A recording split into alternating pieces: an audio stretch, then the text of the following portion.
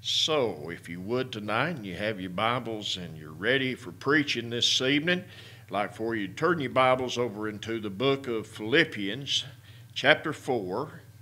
Philippians chapter 4, and we'll read one verse of Scripture tonight, and we'll read verse 13.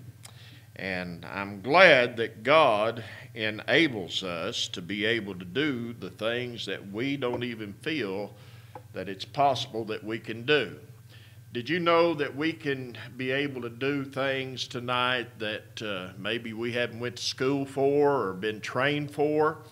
And it amazes me how people begin to realize how good the Lord is by helping them to perform and do tasks that they never dreamed would even be possible.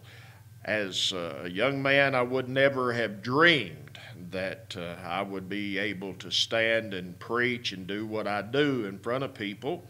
But I'm glad that God called me, and I'm glad that the Lord has sent me here.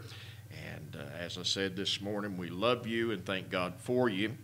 But if you found your place tonight, Philippians chapter 4 and verse 13, stand with me tonight if you're physically able and can, and we'll reverence the reading of God's holy word. Verse 13, and then after I read this verse, you're going to be thinking, well, why in the world did he entitle this message this? But anyway, the Apostle Paul writes to the church of Philippi, and he says, I can do all things through Christ which strengtheneth me. I'm going to read that again. I can do all things through Christ which strengtheneth me. Tonight, that's a great promise from God, but I want to preach on 4 things that God absolutely cannot do. Let us pray. Heavenly Father, love you, Lord, and thank you, God, so very much for everything you've done for us throughout this day. And God, you know the trials and things that we've been going through ourselves. But Lord, greater is he that's in us tonight than he that's in this world. And I just pray that you be with me and my family. And Lord, just help us at this time. God, we pray, Lord, tonight that, Lord, that you would help us, Jesus, to understand that we do have abilities, but our abilities can only come from you. And Lord, we're not looking at anything tonight that diminishes your power and your abilities. But God, we know tonight, Lord, that we can do all things through you, who gives us strength to do so. But Father, I pray that we'll recognize the things, Lord, tonight that you cannot do. And Lord, just take and bless me and use me for the next few moments. God, give us a good time of fellowship after our service tonight. And we ask your will to be accomplished here this evening. Lord, touch the hearts of those that are listening in by the means of this CD ministry and by the means of the YouTube videos that's being posted. I pray that, God, that you'll just take and Lord, just take and let your will be accomplished here tonight. And Lord, I love you. Thank you for everything that you're doing. And I ask this all in Jesus Christ's precious name. Amen. God bless you tonight. You may be seated. Again, as always, I'm very thankful that we have these services that we get to post on YouTube. And a lot of people get to listen in by the CD ministry that we take and do here at the church, and I'm so grateful that we're able to do that. But if you'll tune in to Southeastern Baptist Church of Gray, Kentucky, if you'll just type that in on a search on YouTube, it'll bring you right up to a lot of the preaching and services that we have here at church. And I pray that you'll just get people, have them, sometimes they won't come here and hear us preach, but maybe sometimes they will tune in there. So I pray that you'll just advocate that. Southeastern Baptist Church at Gray, Kentucky. And I think God will take and bless you for doing that, and I believe the Lord will get his word out. But tonight, as I said, I can do all things through Christ who strengthens me. But the reason why that I say that is because that it's only through the abilities of God that we can do anything. I can't do anything without God, but I can do all things through him who strengthens me. But tonight we want to be able to preach just a little while. This morning we preached on 4 things that God don't know. And some of you all, I believe, one sister was telling me as she was going out the door this morning how much she enjoyed that message, and I'm grateful for that. But tonight, also there is 4 things that God cannot do. And there was a Sunday school teacher one time, it kind of tickled me. In her Sunday school class, she began to ask the children, and she said, is there anything that God cannot do? Well, little Mary, she began to think about it for just a little while, and she said, teacher, she said, you know what? Said, God can never leave us nor forsake us. Said, the Lord, the Bible says that God will go all the way with us, even to the ends of this world. She said, well, that's right, Mary. She said, God cannot leave us. She said, that's very good. And then she went to little Billy, and little Billy, he was excited, and he had his hand up. He said, teacher, he said, I know something that God can't do. Said, God can't stop loving us. She said, well, why do you say that, Billy? He said, over in Jeremiah chapter 31 and verse 3, he said, I have loved you with an everlasting love. She said, well, Billy, that's right. She said, God, that he can't stop loving us. He has an everlasting love. But always little Johnny was there, and he had his little hand raised, but the teacher sure didn't want to get to little Johnny, but she couldn't avoid him. So she said, Johnny, she said, do you know something that Jesus can't do? He said, well, I don't know if the Bible says it or not, but he said Jesus can't please everybody. He says, that's what my daddy says. Amen. So maybe Jesus can't please everybody, but I know that he's done everything that he possibly could to be able to bring us to a place that we could be pleasing unto him. But tonight, I want you to know that there is some things that God cannot do. And I'll share these with you. May not hold you here all night, but let's look at some of these this evening and see if you can think about something that God can't do. Number 1 tonight, God cannot die. Amen. Praise God for that. Amen. That ought to be enough to get everybody in here shouting and praising God, because God cannot die. I'm telling you, all the other different things that people have been worshiping and trying to lift up, if you, as the old saying goes, you go over there and you look in Buddha's grave, there would probably be evidence of Buddha's body or his bones and things like that. They said Muhammad said if you went to be able to try to find Muhammad, there you would find his bones. It's something how many people that they have dug up all throughout Egypt and other places, and the sarcophagus, and I began to show and see all these mummified bodies that's there. But I'm glad if you go over into Jerusalem and you go down to where that they say that Jesus' tomb is supposed to be, you can search it out all you want to. You can call in all the FBI and all the Secret Service, and one thing that they'll never be able to find, they'll never be able to find the body of our Lord and Savior Jesus Christ. Why? Because he didn't stay dead. Amen. I'm glad for that. But God cannot die. The Bible said in 1 Timothy chapter 1 and verse 17, now unto the King, eternal, immortal, and invisible, the only wise God, be honor and glory forever and ever. Amen. Boy, I tell you what, whenever that Paul began to talk to Timothy about Jesus Christ and his eternal order, he began to say that he was a king that was eternal, he was immortal, invisible, the only wise God. Honor be given to him forever and forever. The Bible said in Deuteronomy 32 and verse 40, for I lift up my hand to heaven and say, I live forever. Praise God. I'm glad tonight that God, whenever that he was recognized to be in existence, that he will never take, and he'll never be somebody that is going away and not exist any longer. I know that they have got, I noticed this past week, they began to recognize a museum at the Smithsonian, and they had done so many great things and great renovations and things things like that. But they began to talk about the dinosaur age and all of the dinosaur skeletons that they have there, and have began to get them presented. But you want me to tell you something, friend? I don't know exactly how long and all these things. They calculate it as being millions and millions and millions of years old. But I'm going to tell you this much. I believe that a little over 2,000 years ago, there was a man called Jesus. And I believe, my friend, that he was the Son of God. And I believe, my friend, that he's on the right hand of the Father tonight. And he's making intercession for every single one of us tonight. Praise God for that. But even if you went back close to 7,000 years ago,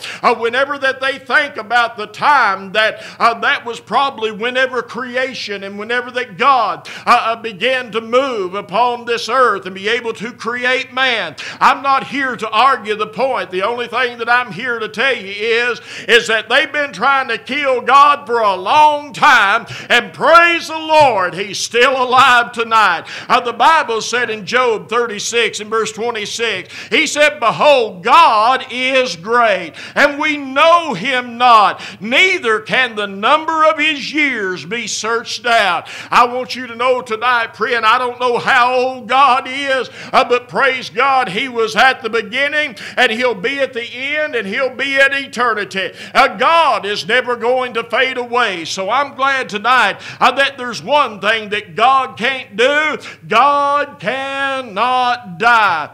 That's why I believe that Jesus said in John 14 and verse 19, he said, because I live, ye shall live also. If we had a God tonight that was not alive and was not well, then maybe I might take and doubt my eternal security in him. But praise God, I've got a God that ain't going to die out on me. He's not going to get sick. He ain't going to be able to have some kind of cancer that's going to take him out. He's not going to die of old age. Glory to God, he's not the old man above, but he's God tonight. And I just thank God for that God cannot die. But then the second thing I'm going to tell you tonight is that not only God can't die, but God can't lie.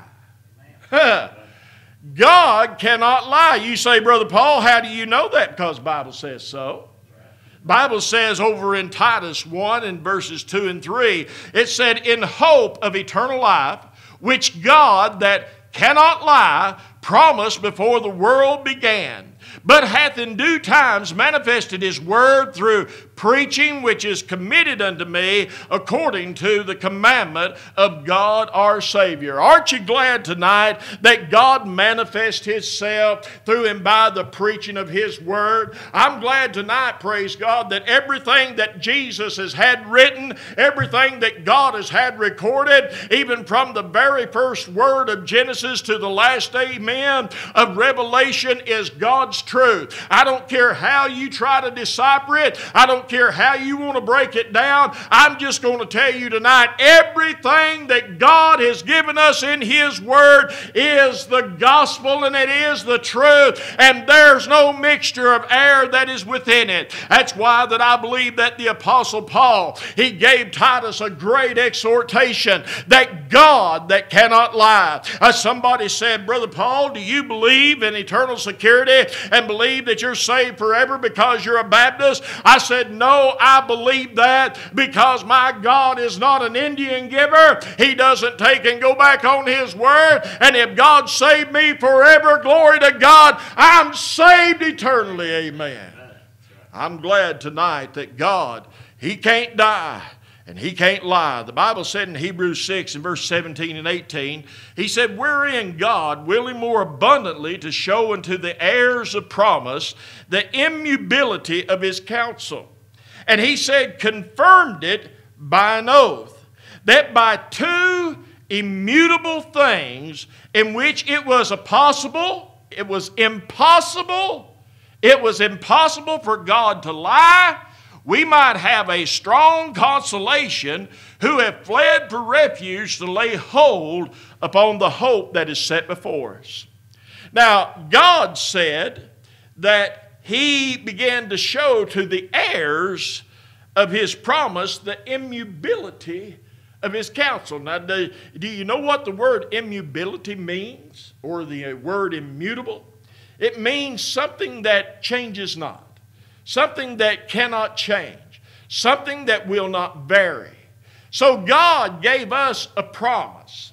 Now listen, folks, I'm not somebody that says that you live any way you want to and say you're going to heaven and everything's all right. I believe tonight, praise God, if you call yourself a Christian, you need to live like a Christian.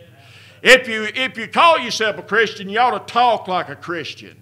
If you call yourself a Christian, I believe that there ought to be enough evidence in your life to be able to convict you in a court of law that you belong to the Lord Jesus Christ as a child of God.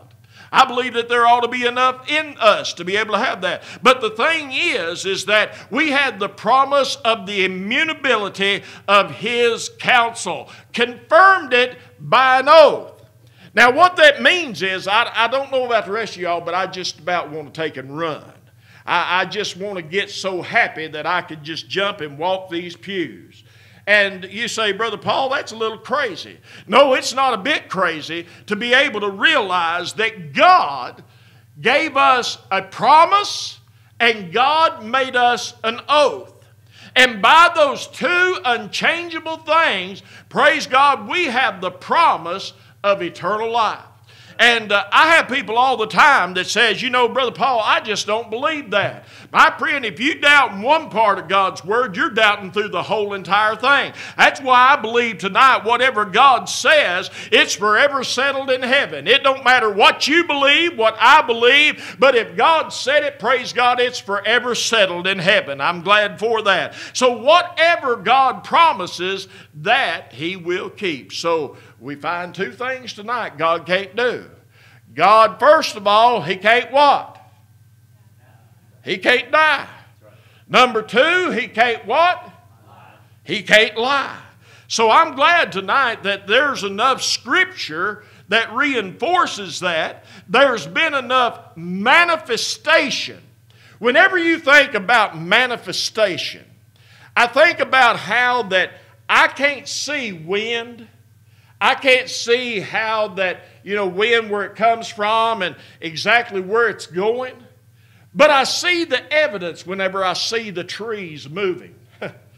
There was people this past week that literally saw their houses blown completely away from them. One woman was in the bathroom of her home and the whole entire house went away from her but her bathroom, and she was in there. Aren't you glad you know God? Aren't you glad that Jesus, He can still take care of us? But I think about how that God, Brother Rick, how that the Lord manifests Himself. How many times have you all been sitting in church and you've listened to a message and you've heard the Word of God, but then all of a sudden it seems like God just becomes so real. It almost seems like the words of those pages are coming up and they're lively, they're living, they're beginning to move. I tell you what, we need to be able to see the God of this Holy Bible. Somebody amen that. We need to be able to see it because He manifests Himself through and by His Word. But God cannot die. God cannot lie. But this third thing, I believe this with all my heart. I believe God cannot remember one sin that He has ever forgiven and placed under the blood. I don't believe God can remember a sin that He has forgiven. The Bible said in Jeremiah 31:34, "And they shall teach no more every man his neighbor, and every man his brother, saying, Know the Lord. All know me, from the least of them unto the greatest of them, saith the Lord. For I will forgive their iniquity, and I will remember their sin no more." Now you got to think about that tonight. That's another thing to make you want to shout. I've had stuff that maybe I can't begin to forget.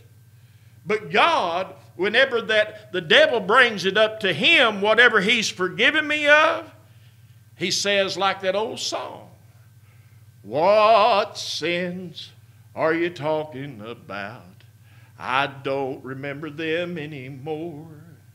I'm glad tonight that God, whenever that He forgives a sin, He doesn't remember that sin.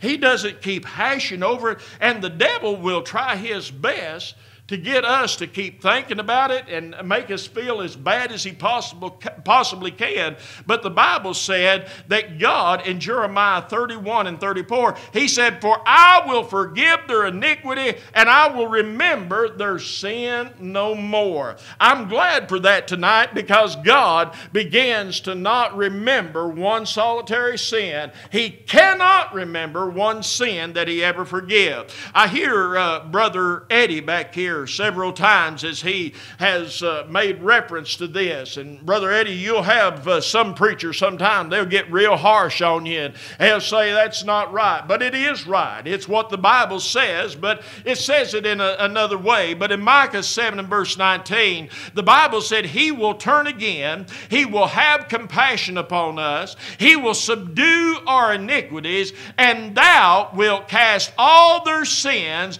into the depths of the sea." Brother Eddie says this several different times. He said that He'll put your sins into the sea of forgetfulness. I'm glad that God's got a sea. I don't know where it's at. I don't know exactly what it looks like. I don't know how deep it is. But the one thing that I'm glad of, praise God, when He puts it in there, it's not coming back to His remembrance anymore. He forgives us forever and forever. Listen, take and rejoice tonight and be exceedingly glad that your name is found written in the Lamb's Book of Life. Why? Because God has begun to take our sins and put them in the sea of forgetfulness. And listen, my friend, He meant what He said. He meant what He said. I've had preachers before I've said that, Brother Eddie, and I've had them, though they were going to correct me real fast. And I start to think, and I said, what was the name of that sea then? I mean, God said He was going to do that. He said that He would put them into the depths of the sea. What was the name of that sea? Forgetfulness sounds like a good sea to me. Amen. I believe tonight, whenever that you start thinking about, there's a place over in Tennessee that's called the Lost Sea. And I was always scared about going over there. I never have been there. But they had these glass-bottom boats, and they said that they had fish that you could see swimming around through them glass-bottom boats, and them fish was blind. And they were blind because they stayed in that sea that was lost. And I thought to myself, boy, don't that sound just like a bunch of lost people to you? Don't that sound just like people that has not even begun to really realize the truth of the glorious light of the gospel, and they're just in a sea that is lost and going about without any direction? I'm glad tonight, praise God, that God, whenever that He saves us, He does not remember one solitary sin that He has forgiven. Psalms 103 and verse 12 said, "As far as the east is from the west, so far has He removed our transgressions from us." So I'm glad tonight that God cannot remember one solitary sin that He has ever forgiven. Hebrews 10, verse 16 through 18. You can take and look this up, but it says, "This is the covenant that I will make with them after those days, saith the Lord. I will put my laws into your hearts and in their minds, and I will write them. And their sins and iniquities I will remember no more." Now, He said, where remission of these is, there is no more offering for sin. I'm glad, praise God, whenever that I come to Jesus Christ and He forgave me of all of my sins, I don't have to go back out and get another lamb. I don't have to find another sacrifice. I don't have to try to do enough good deeds. Jesus, praise God, when He entered into that holy place, He entered in once and for all. And I'm glad tonight, praise God, that God, He can't lie, He can't die, but He can't remember one solitary sin that He ever forgave. A lot of us tonight need to study a little bit more and be able to find some of these main verses that gives us verification of what God's done for us. We would be a lot happier as Christians once we realize that God has taken away the accountability of our sin. Somebody told me a little while back, they said, boy, I sure did like how you said that God would take and bring us into judgment. Yes, He will bring us into judgment. There will be, with all my heart, I believe this, and if I'm wrong, just chalk it up, honey. I've been wrong before. But I believe in the judgment seat of Jesus Christ. I believe in the bema seat of God. I believe that the people of God, the Christians, will stand before a judgment before the Son of God. And I believe that we will receive for our works what we've done. I believe God will take and give us our reward for those things. And some of us may just get in by the skin of our teeth because our work shall be tried by fire. Some will be silver and gold, and they will take and be able to be seen. But some will be wood, hay, and stubble. That means that when the judgment fires of God hits them, it'll puff them. And I mean, they ain't going to be nothing there. But you say, what is that getting to, Brother Paul? The thing that gets to is that we will stand forth a judgment. But then I also believe in the great white throne judgment of God. I believe that will be the judgment throne where we shall be compassed about it. I believe also that there will be the small and great that will stand before God. And I believe that they will be searched out to see if their names was found written in the book of life. And those who were not found written in that book shall be cast out into a lake of fire that burneth with brimstone, and that will be the second death for them, and they will burn throughout eternity. Now, I believe that. But the thing that I want you all to understand and know is that God, my friend, He's going to bring us to a judgment.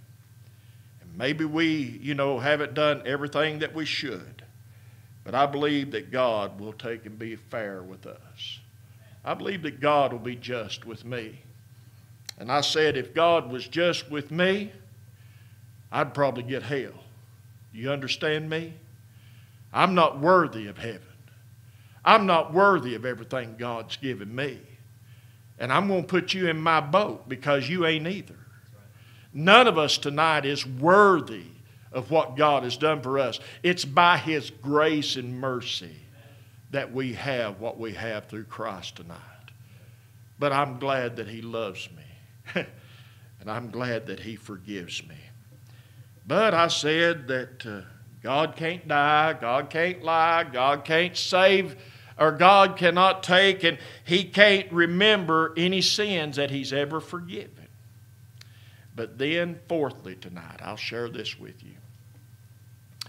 God cannot save anybody that is not willing to be saved. God cannot save anyone who is not willing to be saved. He has sent you His Word. He has sent you His Son.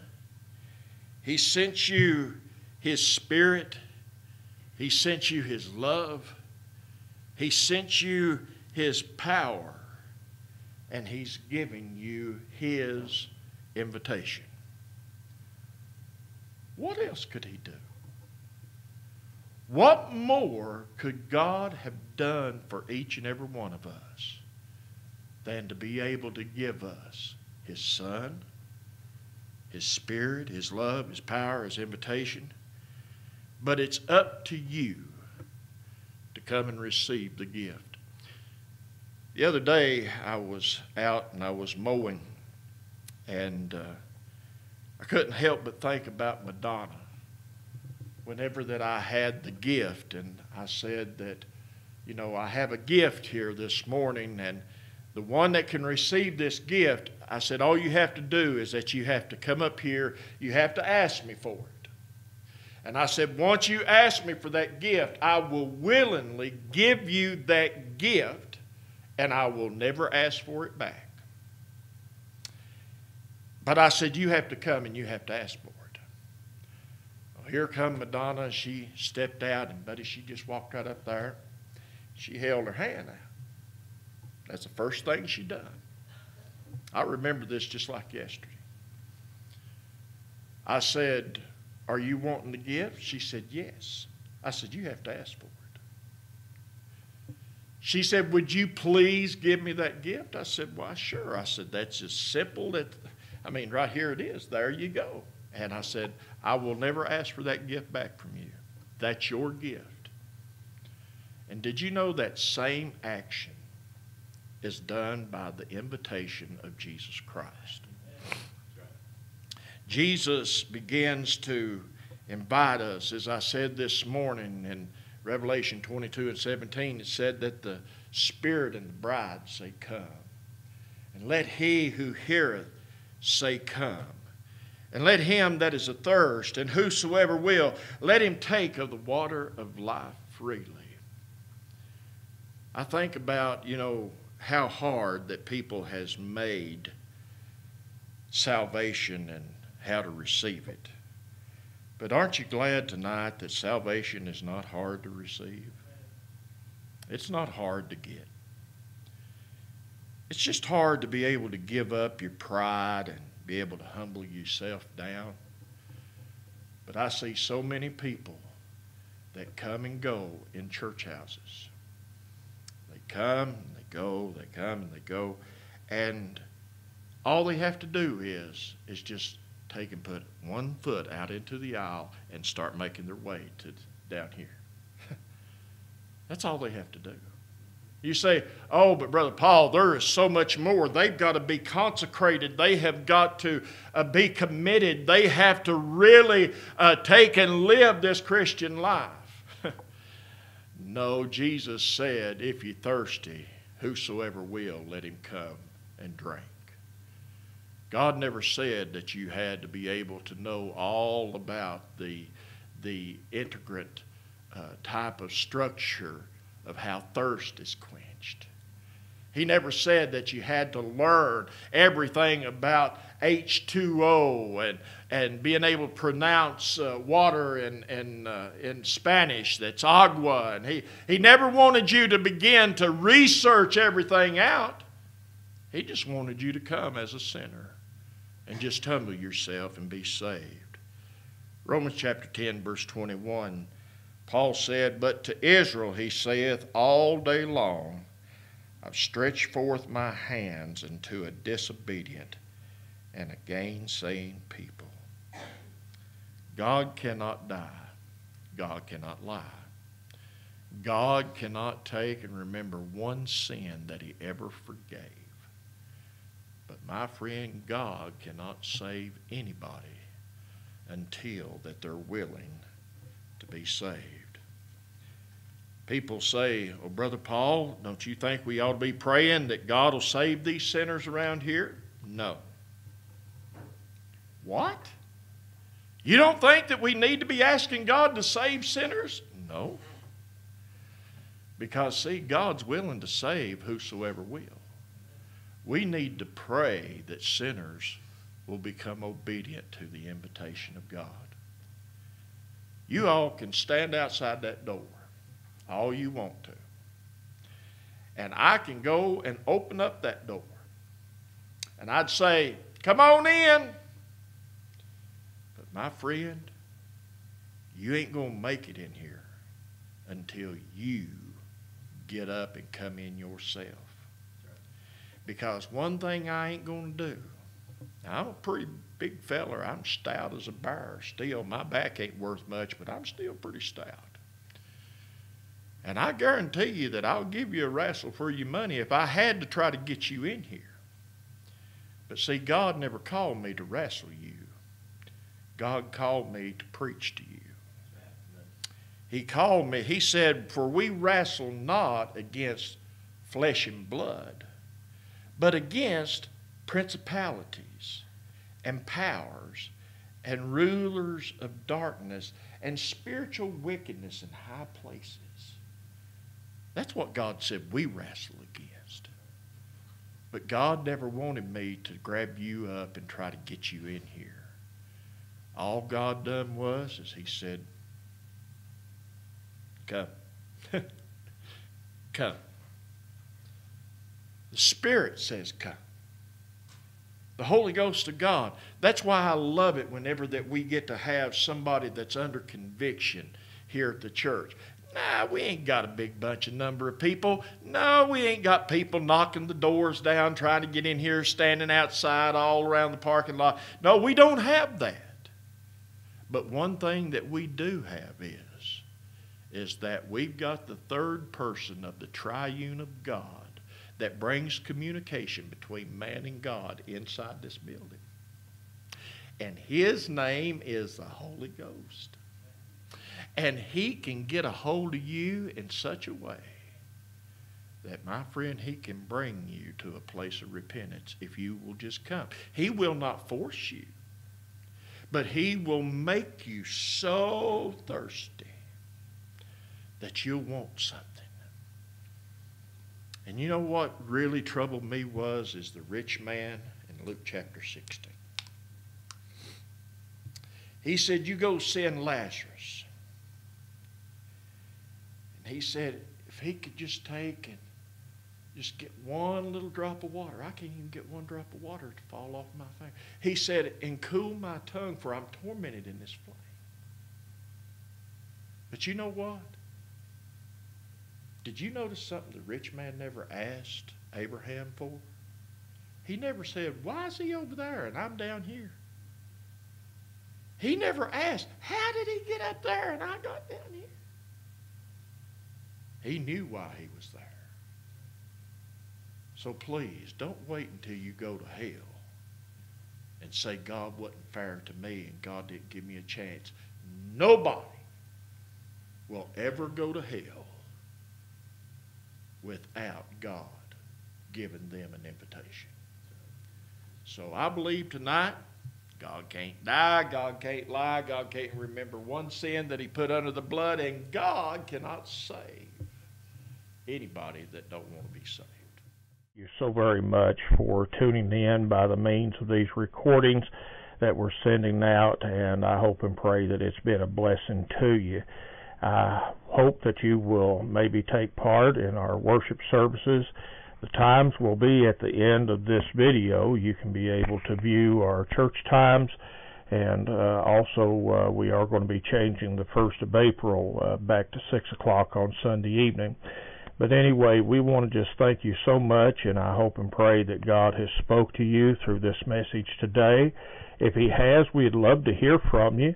Our telephone number and address is at the end of this video, and you can begin to just drop us a note or just let us know how you enjoy the message and enjoy the part that God is sending out to you. I just thank God so much that he's made this available to us to be able to share with you. So if you haven't really trusted Christ as your Savior, my hope and prayer is that you could just bow your head right where you're at, be able to understand and know that you're a sinner and that you need Jesus in your life, and that you could be able to be inspired by the Spirit of God to be able to just say, Lord, God, forgive me of my sins and come into my heart and save me. And the Bible promises that he'll do just like that. The Bible says, whosoever shall call upon the name of the Lord shall be saved. So I hope and pray that if you made this decision that you'll get in touch with us or get into a Bible-believing church somewhere local to you and be able to just go up, make your profession of faith and confess Christ as your Savior there before the people. But time is running out, so I beg of you today, please turn your heart over to the Lord. Come and be with us. We'd love to have you. Got plenty of room. And I just hope and pray if it's his will that you could come and be with us. We would love to be able to just take you right into the church family there at Southeastern Baptist Church. So God bless you until the next time we get to meet again through these recordings. And I pray that the Lord will just richly bless you. Faith cometh by hearing, and hearing by the Word of God. Hope and pray that you got a little more faith today. God bless you.